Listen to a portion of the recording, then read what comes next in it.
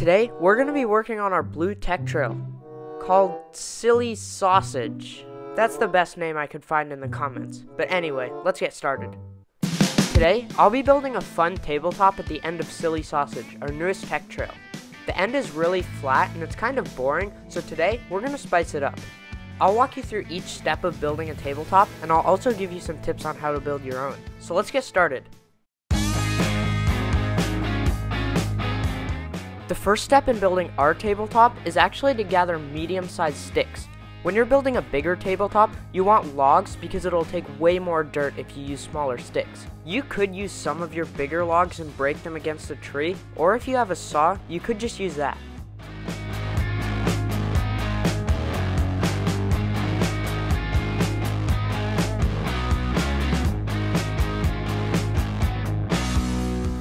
The way that I'm organizing these logs is by creating a rectangle on the outside of where your tabletop is. What's nice about doing it this way is that it's very customizable, meaning that you can make your tabletop as large as you want. After you create your boundary, you can fill your rectangle in with logs. This is helpful because it shows you the exact area of the tabletop itself, and it also takes less dirt to actually build it. Now, we can start getting some of that dirt. The biggest mistake that I see in jump building is when people get the wrong type of dirt. A lot of the time, people scrape away from the earth and just grab the topsoil, which contains all these leaves. There's two correct ways to get dirt. The first way is to mine it from a fallen tree.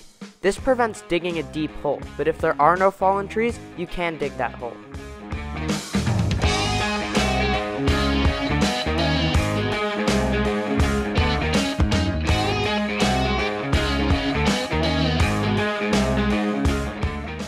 We don't have any fallen trees around, so I'm just digging a new source pit right next to the jump. This also prevents the use of buckets, which can be a pain sometimes. I also already have a lip in place, so we won't need to worry about that.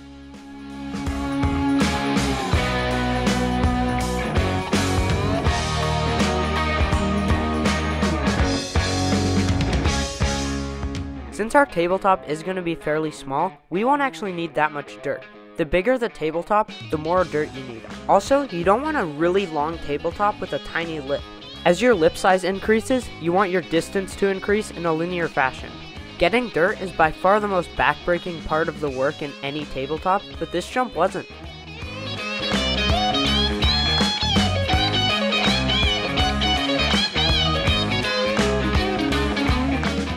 Right now I'm adding dirt straight to the top and it kind of looks like a mound, but now we're going to shape it and make the middle flat. The first step of shaping is using the backside of this metal rake. You can pull out a bunch of rocks and extra organic matter and it's very helpful. After this, we're using a tiny shovel as a precision tool and it works very well.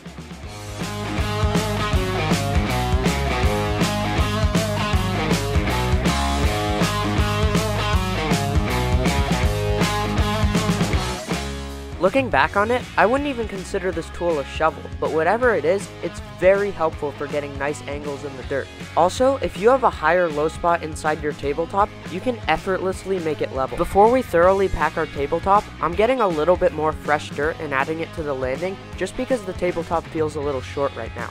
After some shaping of this new dirt, we can get to packing it.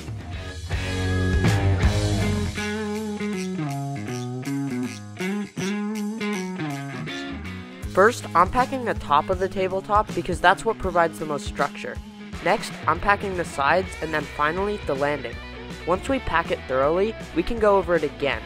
There is actually a final step that we're going to do before we're finished with this tabletop, and it's giving the lip a nice radius. To do this, I'm standing on top of the jump and I'm caving in some of the dirt on the middle. This makes the lip have a transition and it makes it very smooth. Now that our jump's done, let's admire it.